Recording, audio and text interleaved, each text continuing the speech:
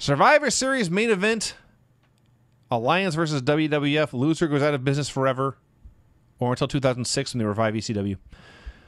The Rock and Chris Jericho and Big Show and Undertaker and Kane versus Stone Cold Steve Austin and Kurt Angle and Booker T and Rob Van Dam and Shane McMahon.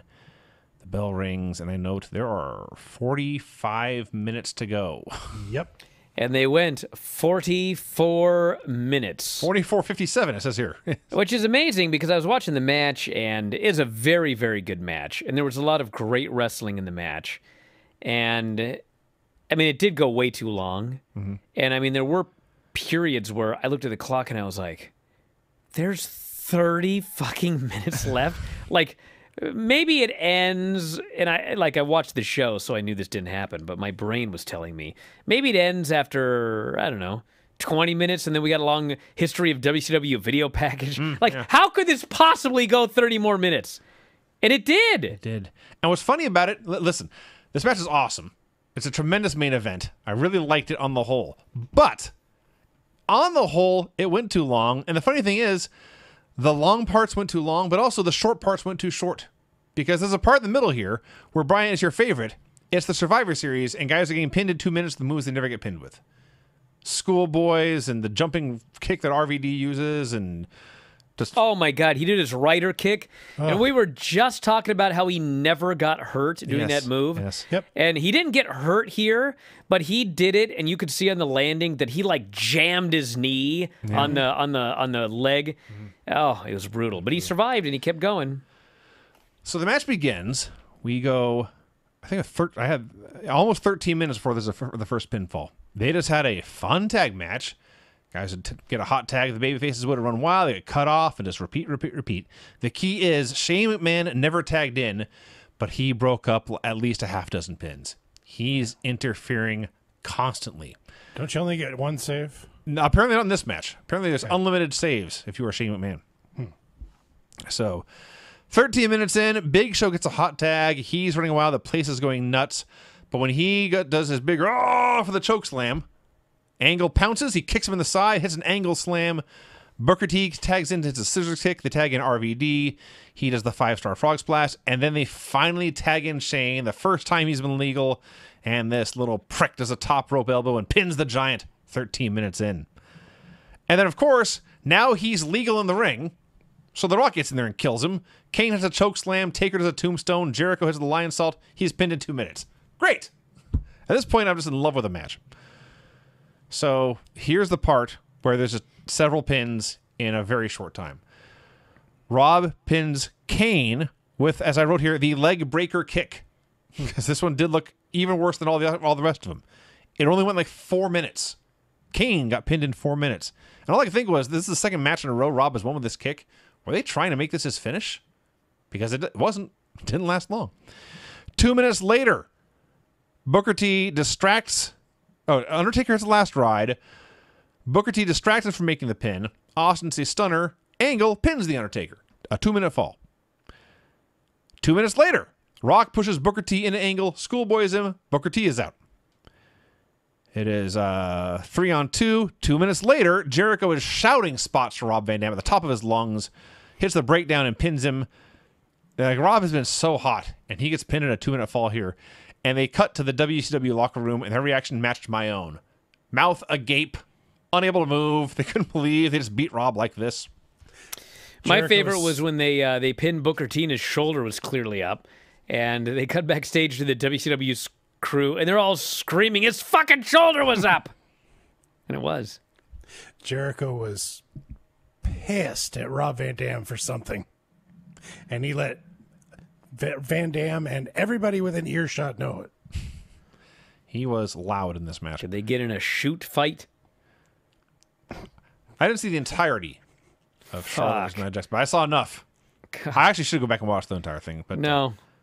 Are you sure it wasn't a virtually? I would bet you anything. Craig, get out of here. I would bet you everything, anything that what you saw was the vast majority of it.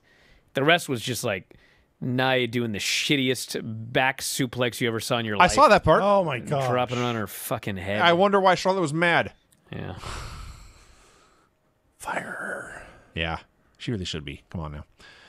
So it's now 2-on-2. The match slows down for a bit here. And I know this is 20 years ago, not news, but it's the last hope for World Championship Wrestling, and their fighters are Stone Cold Steve Austin and Kurt Angle. So the heat on Jericho, I counted 7 minutes before Rock got his hot tag.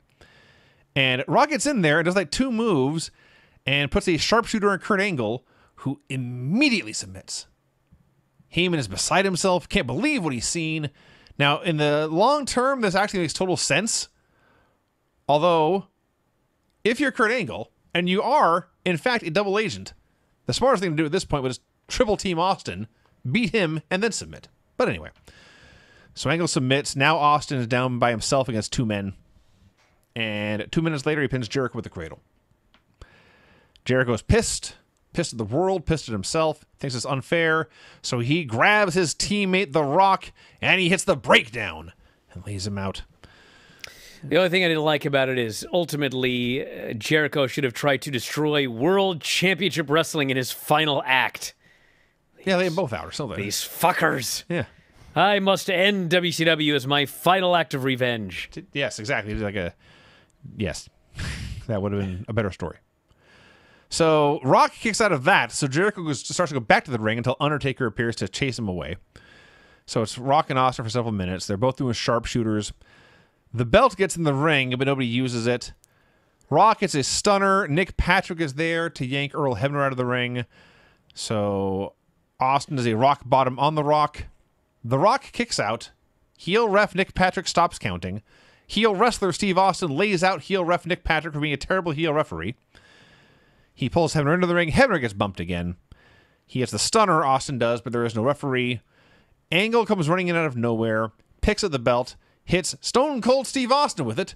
The place goes beyond apeshit. And Rock follows with a rock bottom, gets the pin. He is the sole survivor. The WWF wins. The alliance is dead. Yeah, the business was shitty for this, and they killed the invasion, and it was a disaster. But at the end of the day, this was a very fitting final match, at least in the ring. It was a good match, good wrestlers, told a good story. Of course, ultimately, it was not WWF wrestlers versus WCW wrestlers. No. Like a mix of everybody, but... You know, it was a nice finale. Yes. And then Vince comes out and celebrates, and I was like, God. I was actually more annoyed. They lost. I was actually more annoyed that the after Austin is pinned, the only reaction we cut backstage for is Stephanie. Yeah. Because in the end, this is all about Stephanie versus Vince. Sure. That's all that really mattered. Now. You know, if it had only been a few years later, actually not even a few years, I think a few months later, you know, WCW could have won, and as part of the storyline, WWF would have to change their name to the World Wrestling Entertainment.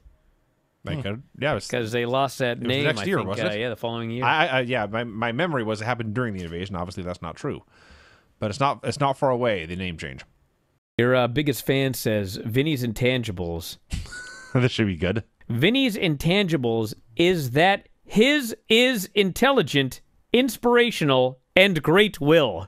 Bryan's intangibles are, he is a whining, comma, anger, comma, and his genetically jackhammer. Not everyone's a gifted essayist, gifted linguist. We all have our strengths. We're not all wordsmiths out there. If you enjoy these videos, for just $7.99 per month, you can enjoy full-length editions of The Bryan and Vinny Show, Wrestling Observer Live, Figure 4 Daily with Tom Lawler and Lance Storm, the Mad Men Podcast, Speak Now Pro Wrestling with Denise Salcedo, and more, plus hundreds of archived shows, all in beautiful HD. Don't miss out. Join us today.